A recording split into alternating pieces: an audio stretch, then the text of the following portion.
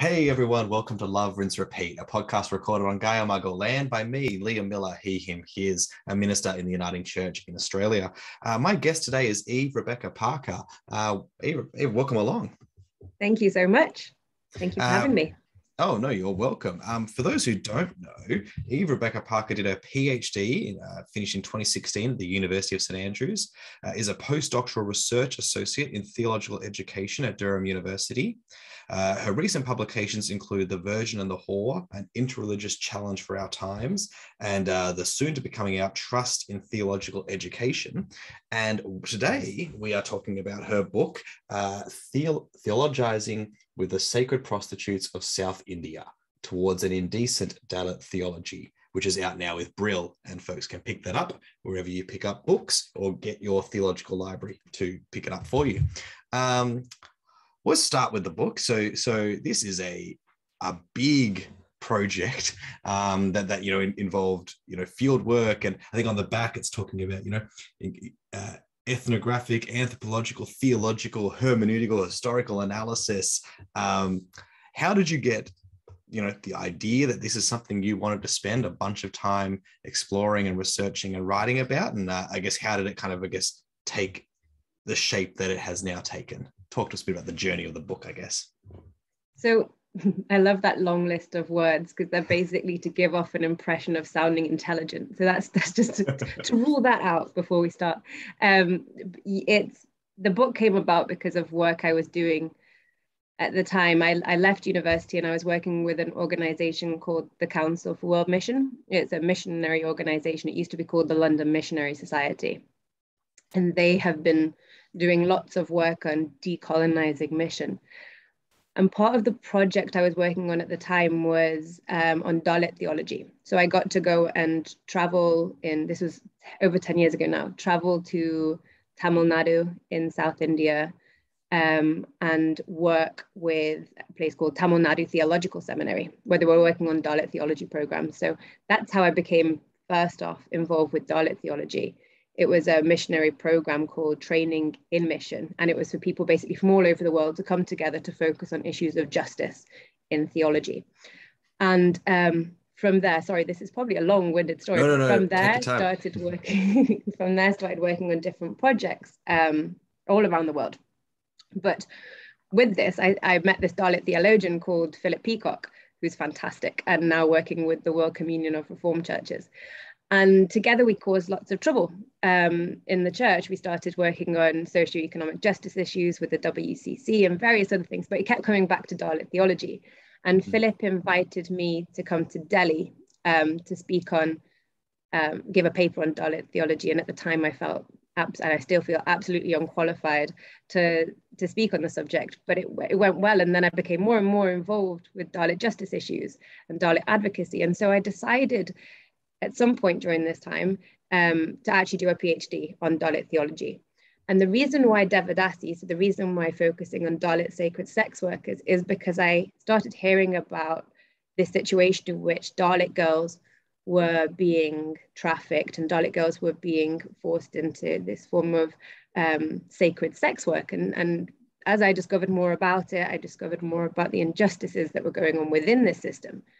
And the complexities, because it was also looking at the ways in which the role of the goddess played. And it wasn't clear cut. It wasn't simply, this is an issue of injustice. It was, okay, actually, here's a lived religiosity that is full of hypocrisy, but also full of actually living and working with a goddess that seems to serve the poor.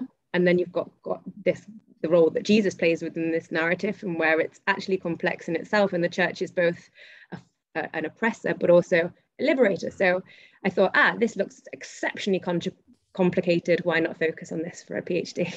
And that's how a long waffly story about how this topic came about. Yeah, great. Thank you for that. So I guess for folks who, like myself, where they started to read this book, this is all new ground.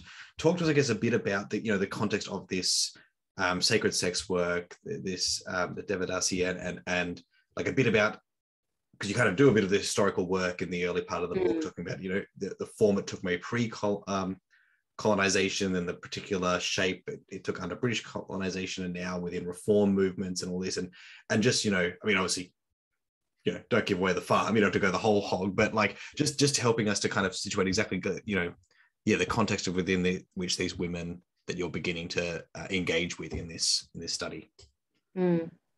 So I think with the devadāsīs, what you have is history, in a sense, being played out on the bodies of women. And you see that throughout these various times of history that you refer to. So you've got the ways in which traditionally these women were perceived as sacred wives, really. Wives, they were married in ceremonies to goddesses, local village deities. And they had these quite prestigious roles within the temple. And then during colonialism, their role was changed in the sense that the British epistemology couldn't fathom this role of women in the temples as dancers doing this. They saw it as immoral, impure. And so the role of the sacred sex workers, the devadāsīs, was transformed in part, as a large part, as a result of colonialism. It became to be seen as this impure practice, and consequently, the women who were being dedicated to the goddess, who weren't always Dalit, became Dalit, so those who were referred to as untouchable. So those from low caste, the poor, and the role changed entirely because they were perceived as impure. They took on the role as so-called prostitutes. And it would be Dalit women who were exploited in the process, sacrificed at a young age, and forced into this, what is now known as sacred sex work. And so what we have is, so the term, I just covered the term devadāsī literally translates from the Sanskrit as sacred, a servant of God. And the idea then was that they would be servants of God, but wives of the whole town, in the sense that they were available for exploitation by the entire village. So you can see how the roles transformed to their contemporary state, where it's mainly Dalit girls who are now being dedicated to the goddess. And reason being, again, is that, so it's very complicated, sorry. What happens now is that you have the role of the goddess as well has transformed, because the goddess in herself was seen as impure and an untouchable outcast goddess. So you have Yelema and Mathama, local village deities, who for the high caste will see them as not equal to their goddesses. They'll be seen as less than.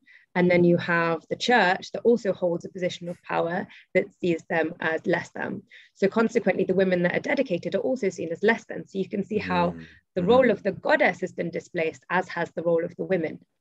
So there's significant implications for that, which leads them to their contemporary form. So now you have young girls being dedicated, often exploited. When the village tires of them, they're then often trafficked into cities, urban areas. And so their role has completely changed. Within that time, you had reform programs where the idea was that these young girls would then be married off as a means of saving them from this practice. But again, that changed because you've got a patriarchal response to a patriarchal problem, where marriage is seen as the means of escape. So you could have, again, a lot of domestic violence happening, a lot of young women just being married off to another form of exploitation. So that response doesn't necessarily work either. But that's where the role of the church is quite confusing, because I don't know if you remember from the text, but in this book, I share one of the women's narratives that constantly plays in my mind. And it's this story. She said, you tell me to accept Christ, but Christ doesn't seem to accept me. The church, they give me 1 meal a day. When I was a prostitute, I got 3 meals a day. So you have these very real situations where a woman who wants to feed her children is being told that she's immoral because of her role as a sacred sex worker. Then she still has to feed her children. And this notion of morality has been imposed by colonialism. So she lives in the midst of all of that. Yeah. Thank you. I think, and taking that last kind of point, I guess it comes to, so the book, obviously people might have picked up from the subtitle, using Indecent Theology, that Marcella Altas-Reid plays a particular role in the shaping of this project. And Altas-Reid's, famous critique of liberation theology was, just the ignoring of sex, the ignoring of people's sexual lives and the complications there, you know, and complexities and everything therein. And I guess part of this is, the book is also looking at the way that, you know, Dalit theology, Dalit liberation theology, also potentially has, you know, a similar kind of gap or missing section in the way that it approaches these women, particularly those, as you say, who, in the complexity of actual lived religiosity, haven't, you know, converted in the traditional sense of the way we understand that, of a complete renunciation, turn, and change. So yes, I'm curious a bit about that, you know, again, how you're trying to, you know, working with these women and thinking of this book as its relationship to what, you know, is it kind of building off or pushing further, you know, within what the work that is happening and has happened.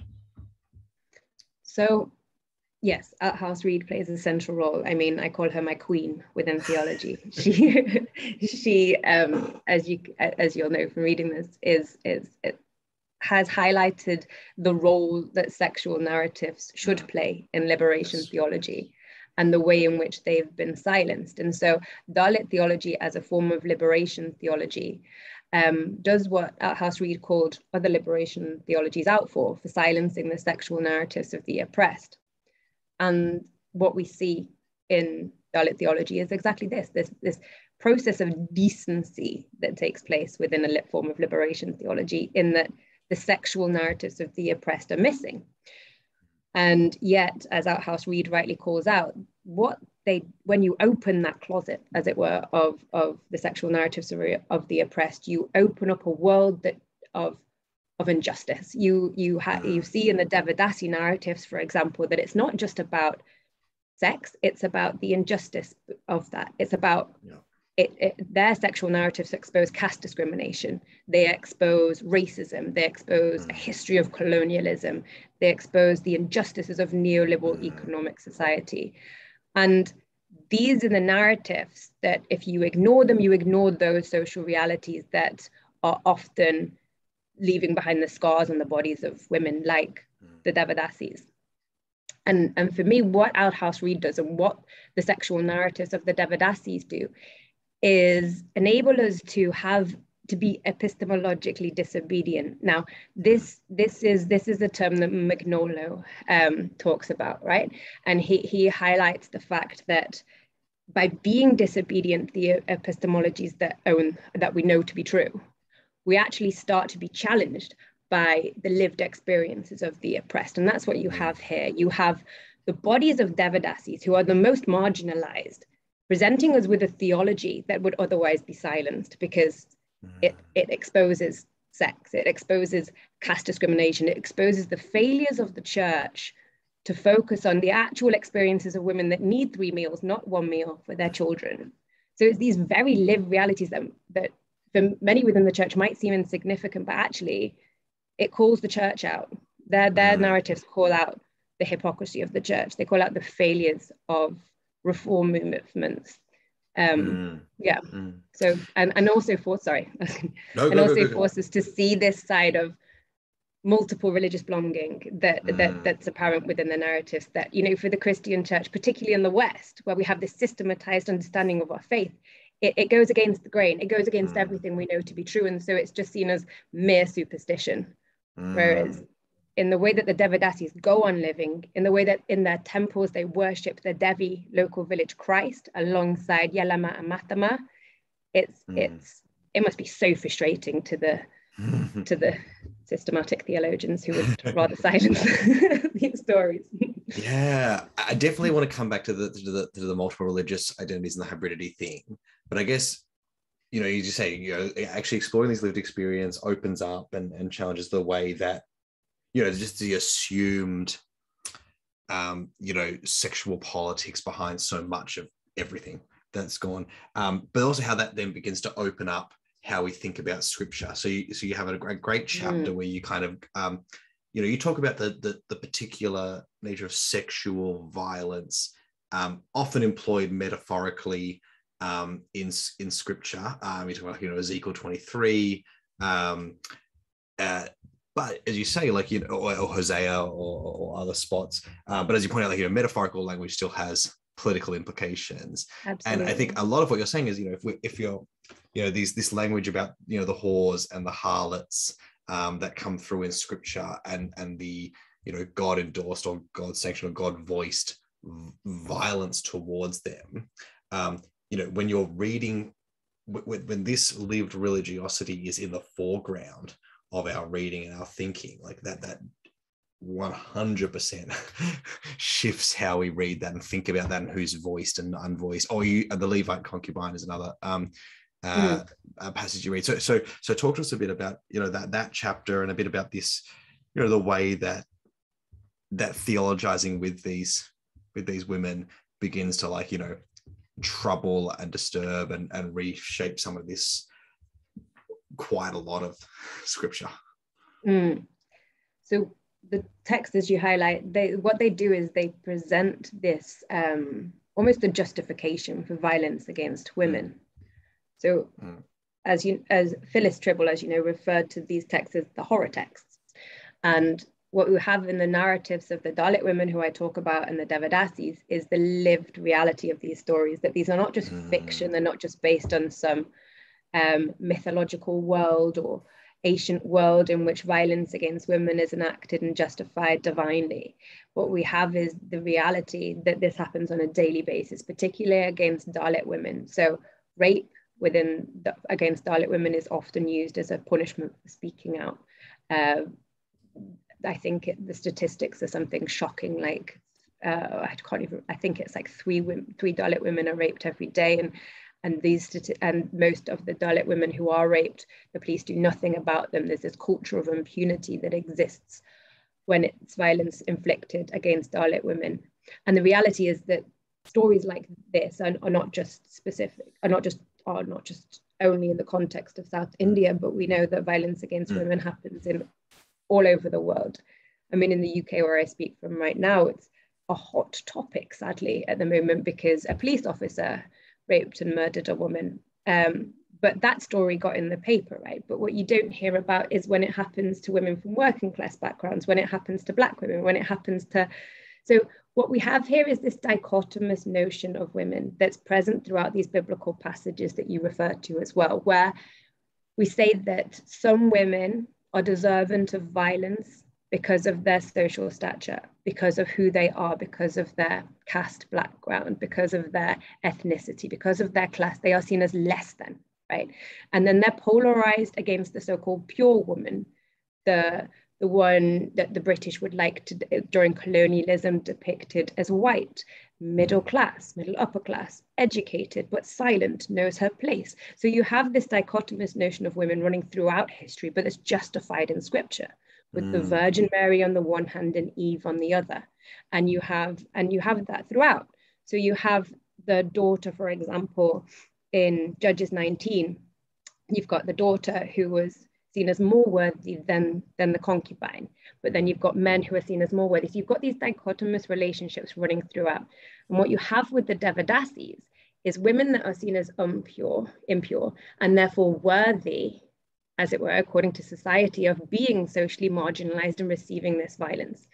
And so reading the text in light of that reality meant it gave voice to the concubines of scripture. It gave voice to the women who are nameless throughout, silenced throughout. And the horrors are brought to life in a very tragic way, but in a way that needs to be done, because if you silence the narratives in scripture, if the concubine remains without voice and story, it's easy to pretend that it's just fiction. Whereas you give her a voice, you highlight that these narratives are happening now, the text, the injustice of it is brought to life in the bodily violence that's happening against Dalit women and women all over the world who have been silenced and had their testimonies of violence silenced, mocked, marginalized as well.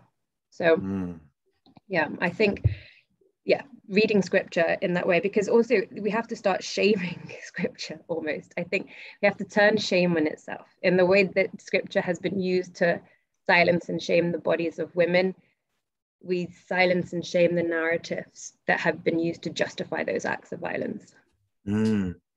And so you build the chapter, then go to the story of the the woman who anoints Jesus' feet, who comes in uninvited to the home of the Pharisee and comes to Jesus and weeps at his feet. And I like that you have how as we talk about how she's the one who becomes the cleanser, bringing in the ointment, and she in her tears of protest bring forth the tears of all those kind of unspoken, unrecorded tears throughout. And then I was trying to find the great bit there, but you basically talk about it is in this act where Jesus affirms her as she sees her as she is, and doesn't try to then reclassify her to anyone, but that Jesus is confronted with the violence against these women, against the violence against this kind of category of unworthy, impure women. And in that, there is between the two of them in this moment, this beginning of a resistant impulse or trajectory that can be picked up, that reaches back and liberates a bunch of women in Scripture, and also provides something for as you say, women today all over. So I really like that move into that reading of that again, which comes from this kind of lived experience, reflecting with a lived religiosity. And one of the reasons why that text, I love that text. I think it's so powerful in its liberative quality, as it were, because it brought to mind there was the conversation that's not actually mentioned in the book, but that was happening. I don't know if it is actually, I should know. That's mentioned where a woman, there was a member, a church minister, who is saying something rather insulting about the devadāsīs in front of a woman who is a devadāsī, and she rolls her eyes and she walked out. And then later she made everyone tea apart from him. And I was like, yes, that's because these little acts of resistance, right? The ownership of who you are and not having to change, and actually this way that we can humiliate those who seek to oppress. And that's what happens in this biblical passage, where you've got this woman walking in unannounced, uninvited to the home of the Pharisees. Like, that takes such bravery, right? And then the fact that you can almost visualize the Pharisees in the corner, like whispering to themselves, being like, oh, it's her, the sinner. And then you've got her falling at Christ's feet in this rather erotic moves that take place. Yes. That where she's got hair down, this loose woman, and bathing the feet of Christ in her tears. Like, everything about it goes against other narratives that we read, where it is an indecent narrative, an indecent and liberative narrative, and I think that has a lot to say for the situation with the devadāsīs. And it's about not conforming to a new form of oppression, but being able to live and express their own faith in who they are and not being judged in the process. Thank you for that. That's great. So we talked, I shelved, I'm taking off the shelf now, the conversation about religious hybridity and multiple religious identities, because I think, as you say, that's kind of the key to, if we're going to actually move to this indecent Dalit theology, a theologizing, there's an A in there, it's very hard to do when you're speaking, it's clear on the text, this theologizing of that requires an attention to the ongoing role of the goddess in these religious lives. And as you say, if it just gets sheared off, then there's a huge swath of religious life and experiences just that goes with it. And as you cite different quotes from interviews, where it's just like, it's just all held together, but in a way that is so much about, well, it's just embedded in the lived reality and the daily struggle. That's what Jesus is for, right? That's what the God is for. It's for getting you to the next, in the midst of the true struggle. So it's a very immediate and intimate and personal relationship, but it is, and I think that is something that's really interesting in the mix of it all. That again troubles so much of how neat categorizing and why it feels so, it should be so easy to move from one to another, but it's all just so enmeshed in the everyday life of it all. So we're keen to talk a bit about about that, religious hybridity, and particularly, I guess, how you see that as this linchpin, I guess, to the move toward indecency. Mm-hmm. I think when you nailed it when you said it's personal. It's a personal lived religiosity, and it's not lived in a way that we have to systematize it, that we have to say, I believe in this doctrinal way of understanding Christ. Instead, in the context of the devadāsīs, what you have, and this is where it links in with the indecent as well, is that in the temple there is the goddess Yelema, and the women, for example, will pray to the goddess when they're about to get their period or to help with period pains. And remember that in the context of the caste system, blood bleeding is seen as impure, as you have that within other faith religions too. But particularly, so you pray to the goddess Yelema about what's deemed as an impure act. So it's seen as, like, in many ways, as an impure goddess in the process, right? And then you have in the same temple Jesus, deemed as a local village Devi goddess, where you will pray for different things. So Matama, who's mentioned in the book, she prays to Jesus for food for her family. She'll pray to Jesus for the basic amenities to survive in life, basically for protection from smallpox, but she'll also pray to the goddess for this. And so it's a relationship with the divine that responds to the daily needs of a people who are suffering.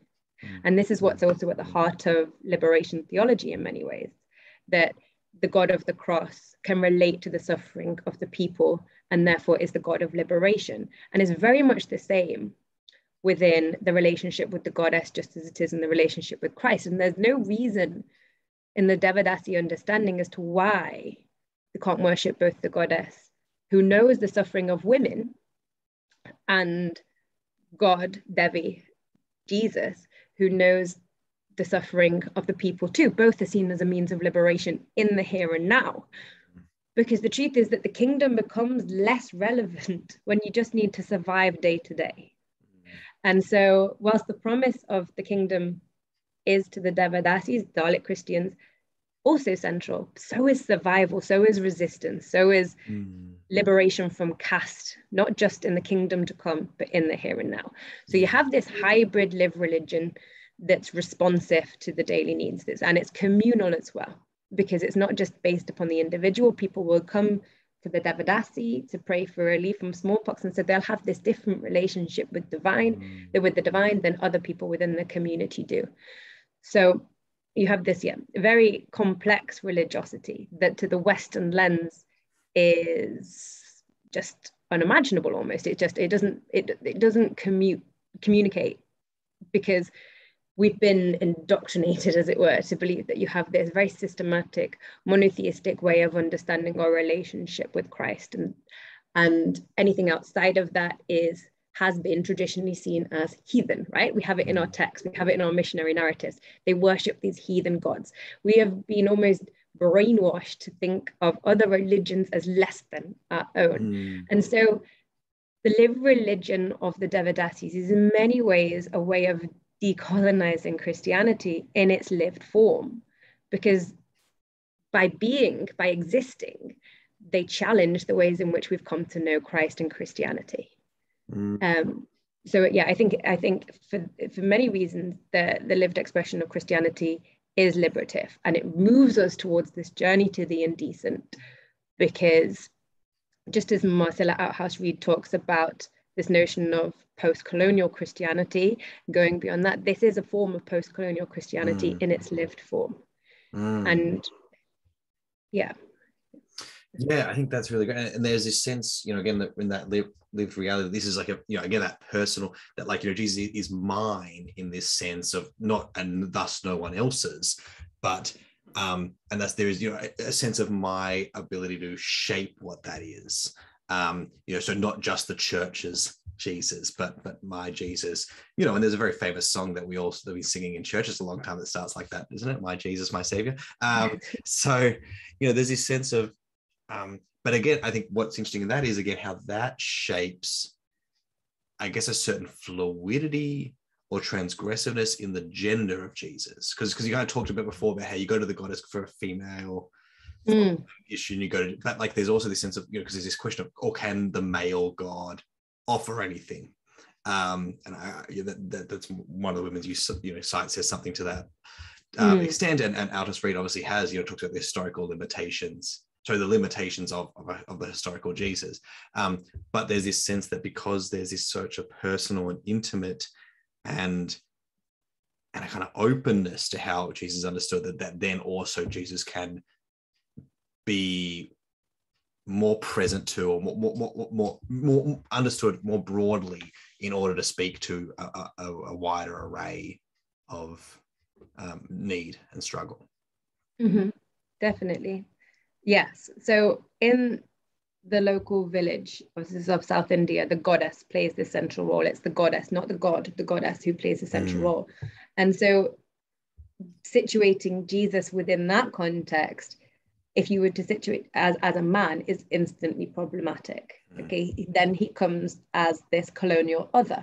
Right. Whereas situating Jesus from the lived experiences of the devadāsī, when you speak to the devadāsī women, they understand Christ as Krista, as the goddess, as a woman. And again, that relates to the fact that because of the violence against women's bodies that men have inflicted, it's very hard to understand how you could go to a male god with such personal issues, whether that be, I mean, lots of the women that I met and spoke to, it was situations of rape, sexually transmitted diseases, pregnancies, and going to a male god seems almost unnatural with these realities, whereas going to the goddess who could relate to these bodily realities made sense. I also like the way that Jesus is kind of, there's this language of, Jesus existing within the brothel of another god, or goddess, sorry, within the brothel of another goddess, and that being, again, this indecent place to start theologizing from, right? From a brothel to begin with, from being present to and enmeshed in these, what would be classified as, messy sexual lives, or whatever, indecent sexual lives.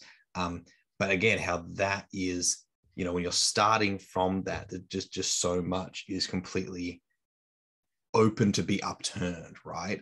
Both within, the heterosexist, hegemonic kind of Christian tradition, from the tradition within the culture of the Brahmanic kind of caste system. Like when you're beginning there, as you say, that lowest and least place, and begins to overturn it, but in such a fruitful way, is what comes out through that chapter so importantly, I think, which is great. But yeah, it's just such a, as you say, like it's a place that it's I like the language use of it, spilling over from these aspects of life. And beginning the project there. Definitely. And I think the aim here is to also acknowledge the fact that, so we've been built, our knowledge and understanding of Christ is almost built upon a lie that it's not situated, that it's somehow universal, and it hasn't come from some Western understanding of how we need to understand Christ. Whereas here, there's an honesty in which this knowledge is formed and situated in a brothel, and locating that, it means that we can't conceal the geopolitics of this knowledge and the biopolitics of this knowledge. This is a knowledge that is shaped and formed within the sacred sex workers brothel. That's how we've come to understand God. And being honest about that is something that we don't often do in the West. We don't often say, here's a knowledge situated from a white middle class body. This is my, because there's a lot that comes with that, right? There's a lot of biases. So that's the shift, and that's what you get in Marcella's work, and that's what you get in the work of other liberationist theologians, this honesty about our own situated reality and what that means for our understandings of God. And so a brothel theology is about coming out with the sexual narratives. It's about owning those spaces and saying, this is what has shaped an understanding of the divine. Yeah. Where's your brothel? Oh, that's so good. And I think, it is that, we lose that, so much of theology and all that is built from, you know, the lived experience, people trying to work stuff out, right? Like, you know, even back to, like, you know, the great councils and creeds, is because people were like, well, we're trying to talk about Jesus, like we find this is how we talk about Jesus and how we sing about Jesus, but that's starting to make some claims that we're not sure about. So now let's try to hash this out a little bit, and then you come to something, and then I guess the thing we come to then is we start having these things that it's like, well, theology is developed here, and now is meant to shape the religious life. Not realizing that it was the religious life that shaped it, right? Because if we weren't feeling that Jesus was somehow still present and worthy of that such adoration, then we wouldn't have had the questions of so many of the early questions. And so here, you know, it's this acknowledgement of, well, why doesn't it go backwards too? Like, why doesn't it keep moving and toing and froing, in that these are religious lives that are experiencing Christ in a truly real, personal, present way. Absolutely. In the midst of struggle? Why isn't that kind of also like, why can't that be also what informs doctrine? Absolutely. And the way we think about things. So yeah, I think that's really vital and vibrant, and again, is acknowledging that this is a situated knowledge, but as all is. So I guess a question I've thought about, this book came out, it's been out for a little bit now, probably, and was finished in an earlier form, obviously a bit before that, so some time has passed. How have you found it, like now, on doing other work in completely other contexts, with all the other demands of life and the strangeness of lockdown, all the things that happen? Do you find it still is shaping or provoking or prodding you in ways that you maybe either wouldn't have anticipated when you began it? Because obviously this is, again, it's very situated, but like, why doesn't it also come this way and shape us all, as I hope it will for many of our listeners? I'm just curious about how it lives with your work ongoing. That's a really good question, because it's been playing a significant role. So since then, I ended up getting a job. This was before this, training people for ordination. So doing the theological education for people training for ordination in the Church of England. And part of that was teaching on missionary movements within the church and world Christianity. And the books that I got passed over from the previous lecturer were shocking. I mean, shocking. Like, it was the most colonial nonsense. And then, I'm not saying that mine isn't nonsense, but it's not colonial. so it's not nonsense, by the way. Please do buy it. But I ended up teaching this module on world Christianity, and I wanted to show how it's possible to decolonize teaching world Christianity and decolonize missionary movements, particularly for those training for ordination within the Church of England, which is the epitome of empire in many ways, right? So it was about, so I taught aspects of the narratives within the book as a means of explaining to the students, this was the role of the missionaries, this is what happened, what do you think? And then so brought it into context as part of a pedagogical process, so that those information would realize, again, going back to their own situatedness within the church, and what that means within the wider church, and what role the Church of England has played in narratives of oppression, and how can we then respond to that in our own theological formation. And so it continues to play a big role. A lot of the work I'm doing at the moment is on the issue of theological education, and how in many ways it can't be trusted, because we've been given these certain ways of knowing that actually goes again, that is very colonial in many ways, and it's very much gendered around a male way of knowing. And so how we need to start to distrust these forms of knowledge. And that came about through my work with the devadāsīs, because I often say that in my own theological education, I went to the University of St Andrews in Scotland for all of my theological education, and it's very much, to a large degree, within the belly of empire. And so and I don't believe, gain a true theological education until my work with CWM. It was in the slums of Chennai, it was in Manila, in Smoky Mountain, Manila, that I came to truly understand God in my life, that I came to really understand different ways of knowing Christ and that went beyond Barth. Not that there's anything wrong with Barth, but there is more. Yes. No, thank you. That's great to hear. And I remember I should get you back on again and talk more about all that kind of stuff, because that sounds great. Well, this has been a really wonderful conversation, which I'm not surprised about because the book was really wonderful and folks should check it out. Once again, it is Theologising with the Sacred Prostitutes of South India Towards an Indecent Dalit Theology, out with Brill Rodopi. You can check it there, and please do check it out. Eve, is there anything else you want to promote or draw people's attention to at this time? So there's a book coming out next year with SCM entitled Trust in Theological Education, Deconstructing Trustworthiness Toward a Pedagogy of Liberation. Right. So if people want to check that out next year, please do. But focus on this one. This one's nice and juicy.